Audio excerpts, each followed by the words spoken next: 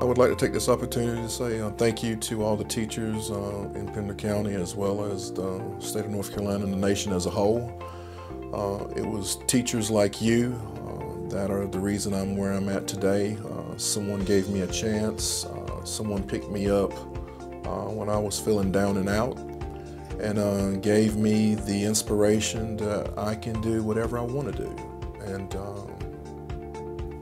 to me, a teacher is one of the most powerful gifts that any person could ever be, because you don't know how much you impact the student's life, both directly and indirectly.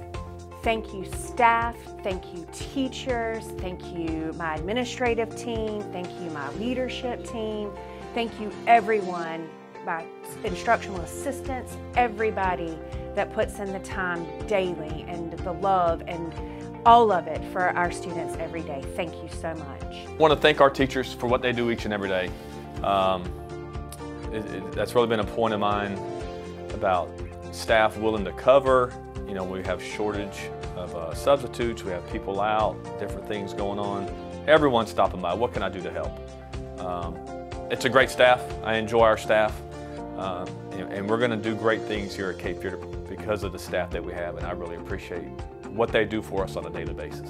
So I would like to personally thank my teachers for all of their dedication, the long hours that I know that they put in each and every day on weekends, holidays, off-the-clock hours, to give our students the absolute best education, not only for elementary school, but to set them up for success beyond school years.